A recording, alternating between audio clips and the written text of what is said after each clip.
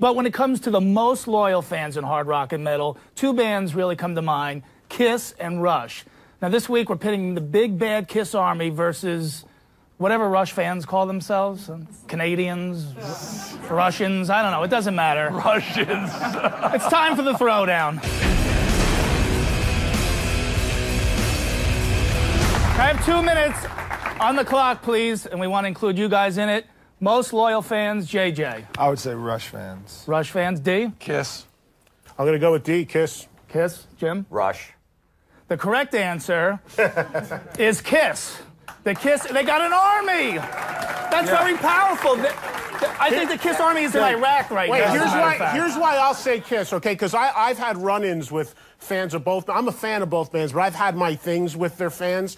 But Kiss fans, talk about taking it. They take anything. Oh, my Lineup God. changes, guys dressed as different guys. Disco songs. Disco songs. Rush is the same three guys. Please. There's no Rush condoms. There's no Rush coffin. There's no Rush toothbrush. There's no Rush toilet. And you know why that is the case? Because Rush has class. That's why. Okay. And I will tell you this, all right? Yeah. You know, Kiss played in Europe this year, and the British press really missed the headline. The tour should have been called the Kiss Army, overhyped, overpaid, over here. All right? As far as I'm concerned, the problem with Kiss is that Gene has embarrassed the hell out of that trademark. And I don't care. You can give me any rationale you want. Well, you know, it doesn't matter. At the end of the day, it's the dollar. I can't tell you how many Kiss fans or former Kiss fans that I've known because they think that Gene has single-handedly destroyed the brand of that name. And that's why, personally, when it comes to just loyalty, because we're into understanding our fans and trying to be respectful of them, I don't think he respects his fans. So you know what? Numerically, you may win, possibly, but I don't think in the heart, But that's the heart point. of hearts, it can work because Rush fans truly appreciate That's that the point. band. They're still there, though. That's the point. Not all of them are. I know, No, but you're there's wrong. enough still there. No, you're wrong. It's Rush. You know, Kiss Army, come on. There's a Clay Aiken Army, too, all right? Please. Rush. And boy, are their asses hurting. I just think... Oh, that's all behind him now. I have 2 minutes on the clock, please, and we want to include you guys in it. Most loyal fans, JJ. I would say Rush fans. Rush fans, D. Kiss. I'm going to go with D, Kiss. Kiss, Jim. Rush. The correct answer is Kiss. The Kiss, they got an army. That's very powerful.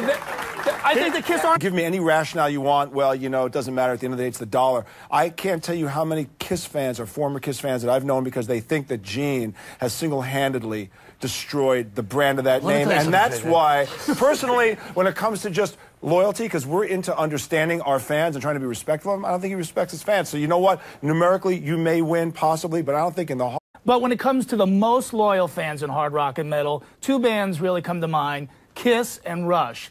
Now this week we're pitting the big bad Kiss army versus whatever Rush fans call themselves. Canadians, Russians, I don't know, it doesn't matter. Russians. It's time for the throwdown. He's in Iraq right now. Here's why I'll say Kiss, okay? Because I've had run-ins with fans of both. I'm a fan of both bands, but I've had my things with their fans.